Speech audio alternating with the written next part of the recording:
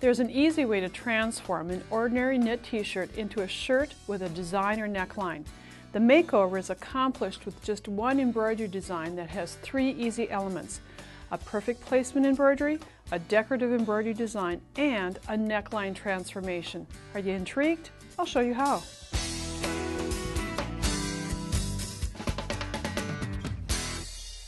To begin your project, creating a designer neckline where you're working with a solid t-shirt and then transforming it with embroidery plus a neckline transformation, the first thing you need is the embroidery design. We're working with designer necklines. Eileen Roche and I worked together on this project, and inside the packet you will find some of the embroideries printed that we're going to be using. There are placement guidelines for the various types of necklines, as well as neckline transformation, the newest part of embroidery. We're going to be working with one of the 4 merged neckline transformations, the placket and the sunflower being put together. Now there are many other embroideries included in this, but you just really need to know and work with the most newest, and that is the designer necklines. So you're going to print out the threads that you're going to need, place them in order, and here you can see that I placed the threads in order. And then we're going to work with the t-shirt, and on the back of the t-shirt fuse a stabilizer. This is a fusible, no-sew fusible mesh. And you can see I've placed it on the center front, the wrong side, and then marked the center front line. This stabilizer, the same stabilizer, is hooped into the hoop. And we have the sticky side, the fusible side up. Now I've used the disc from the package and I placed it in my computer and selected the placket design with the sunflower embroidery. I've already have it in my machine, and you can see the design with the neckline transformation, the embroidery, and then the center area is the transformation. Here's the sequence in which we're going to do the embroidery. The first stitch is the placement. This is going to be stitched directly on the stabilizer. Then we're going to stitch 5 different thread colors to change or to create the sunflower embroideries.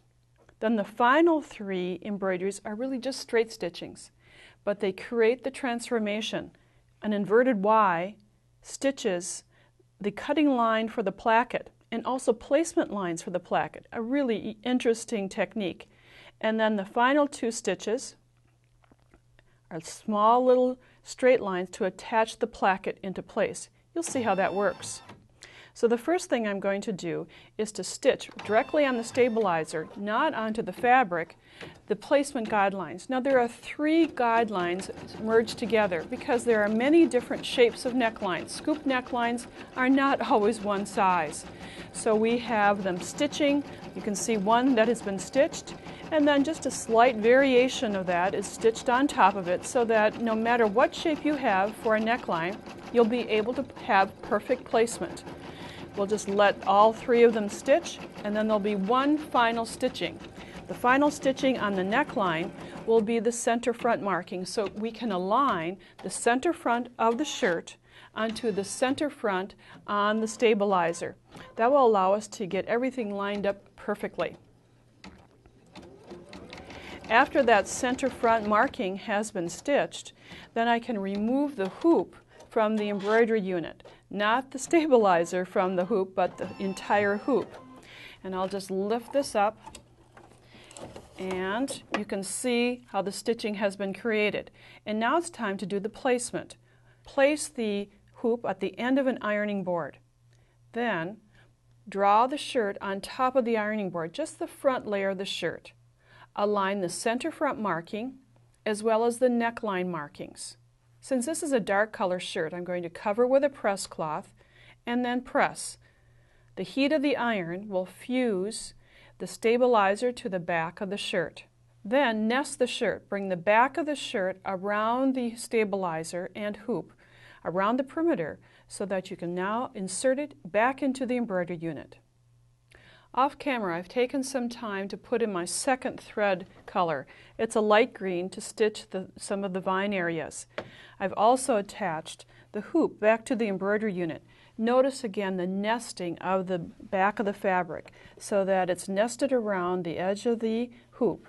making certain that the embroidery field is clear, that you're not going to have any extra layers of fabric there. Then lower the presser foot and just hit start.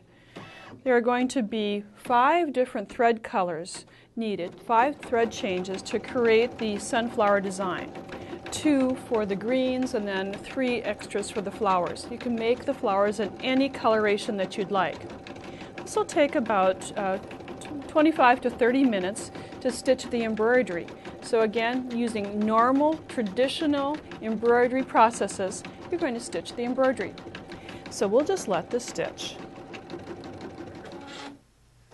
The machine has just finished stitching the design embroidery. Normally this is exactly what we are embroidering, is a pretty design, but now we're going to transform it. We have the neckline placed exactly in the center of the shirt. We have the design, but now we're going to change the neckline and make it into a placket. The next embroidery really isn't a traditional embroidery, it's a transformation stitch. And as I showed you earlier, it's an inverted Y. It will give us a straight stitching, inverted Y for the cutting, and then small horizontal lines for placements of the placket. We're just going to keep that yellow thread on, and I'm just going to show you how to sew this. We'll just sew down the center front. We'll lock the stitches, and then sew down the center. This will be the cutting line for later on, and then it will show you that we're going to be cutting to the very tip, and then it'll clip the threads and give us another cutting line. And these lines will also allow us to place the tabs in just the right spots. As this is finishing to stitch, I'm going to show you that in the instructions that you'll get with the designer necklines, you'll get instructions on how to create the plackets, what size to cut them, what interfacing to add, how to fold them in half, sew across the bottom of each of them, and then turn right side out. After the placket has been created, then we're going to do the placement. After stitching the placement line, remove the hoop from the machine. Align the tab with the horizontal line, the cut edge with the horizontal line, and that vertical line is where the fold of the placket is positioned.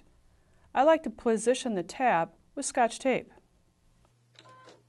The next stitch will be to stitch the placket in place. This is a digitized design. Just let it stitch crosswise to hold the tab in place. Now place the second placket along the horizontal line.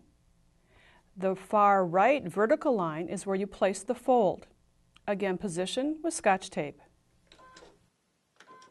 The final transformation stitching is to stitch the second placket into place. Notice again that it re-stitches along the horizontal line.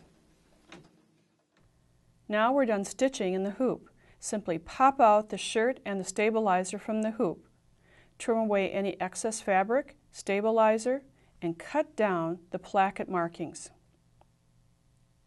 You can see that I've now removed the embroidery unit from my sewing machine, placed my machine back down into my koala cabinet, and placed on a standard sewing foot. You saw this earlier where we cut the shirt apart right at the center front along that Y seam. From the front, the tabs, the plackets have been held in place. That's usually the most difficult area to sew. We have that stitched down. Now we're going to meet the cut edges of the placket area and the finished areas at the neckline. Let's first pin the necklines together, matching the top, and then matching the cut lines. And because I've made the plackets the size listed in the instructions, everything meets just exactly. Now we're going to sew a 1/2 inch seam allowance starting at the ending stitch, sewing up to the neckline, and then doing a little back tacking. And the placket will be perfectly positioned. I've sewn enough plackets in my life to have had difficult times getting them straight. Well, not this time, because we can sink the needle right at the stitching line. I can just start to sew 1/2 inch seam and sew along the edge. And when you get to the top, you may want to consider just to do a little backtrack.